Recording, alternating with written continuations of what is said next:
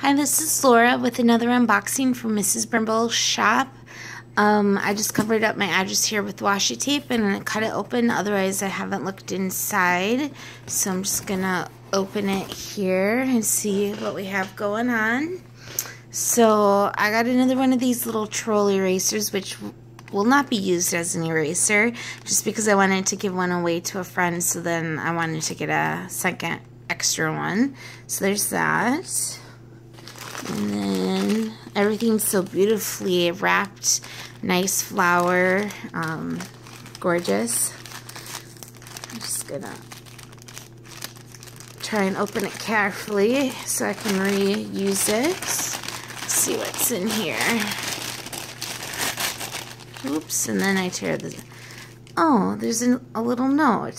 So I'm just gonna hold that off to the side. So I'll just read that and look at that later when I'm done filming. And then I got another one of these Thinking of You stationery sets. It comes with envelopes and little cards. I love these so much. I love note cards. I love writing to people.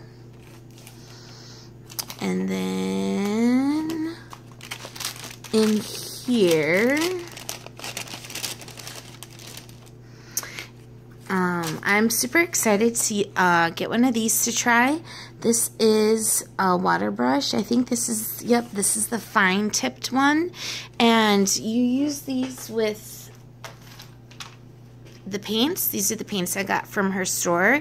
So if I'm understanding correctly how to use it, which I haven't run the instructions yet, I'm just going based on how I think it's supposed to be used. So if I'm saying it wrong, sorry about that. But this is filled with water, so then when you touch the paints, then you can just go ahead and paint, and you don't have to always be dipping your brush in water. So yeah, needless to say, I'm excited about that. I'm waiting for her to get a couple more in stock so my mom and I don't have to share the same pen. We can each have our own. So excited about that. And then these are paint pens. I think one's black and one's white, so I'm excited to use those. You can use them for journaling, writing, doodling, and much more. It has a fine tip, and it tells you how to use it. And then I really like these little ice cream stickers here. And as usual, I got two, one for myself and one for my mom. And then I thought these stickers were really pretty. I was thinking more of my mom when I got these, so these are for her. And then these perfume ones, I was thinking of her when I got these too. And some rollerblade stickers. And then two of the same, but more ice cream stickers. Her box this month is ice cream themed, so these will go great with that. I haven't done an unboxing of that yet. I'm sort of waiting for my mom to get home from California. And then just some lined paper to put, I think this is A5. I'm still learning, yep, trying to get that to an A5 tablet. So if we want to write other little notes in the A5 planner, we can. It's just blank. I got two of them. It's just lined paper. Oh, I'm so excited about this. I'm very, very excited about this. So I usually always get the same planner from Barnes & Noble. But now that we're working on the adoption of baby M, I need to keep track of a few more things than what my previous planner had allowed. So I saw this on Anna Brim's, Mrs. Brimbles shop. It's a Kate Spade planner. And it looked really amazing. And it's a little bigger than, or thicker, I should say, than the journal I currently use, but I thought it would be sufficient for what I needed it for. So this is my first time like really looking at it, and I'm super excited. So I think that's just a cardboard piece of paper.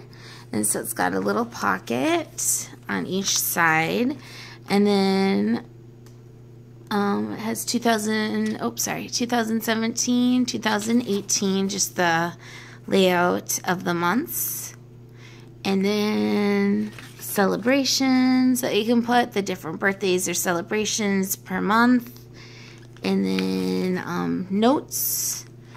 So I always like having a little note section in my journals, just because if you get a random phone call out and about or something and you got to take a really quick note and you have no paper, but you usually have your planner, then you can just quickly jot it down in there. So pretty good number of sheets. And I like how it starts in August, so I cannot wait for August to come so I can start using it. And so this is what it looks like. It looks pretty much very similar to how my other journal is set up, where it starts with Monday and it goes through Sunday, and then it has the different areas where you can write things. But I just feel like there's bigger areas, or there's more areas that you can write in. And then there's notes at the end of each month too. So, and then we have September. And then at the beginning of the month is just a layout of the whole month, which is nice. You can just sort of see what's going on real briefly. But then again, you can go day by day and fill it in. And so that's basically how it goes. And it goes to November of 2017. Actually, it goes December of 2017. That was just another cardboard piece at the end.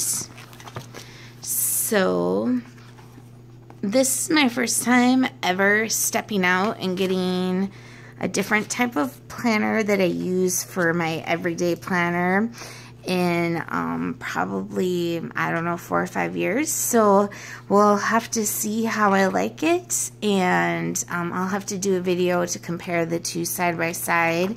But that's all for this video, and I hope you enjoyed it. Thanks.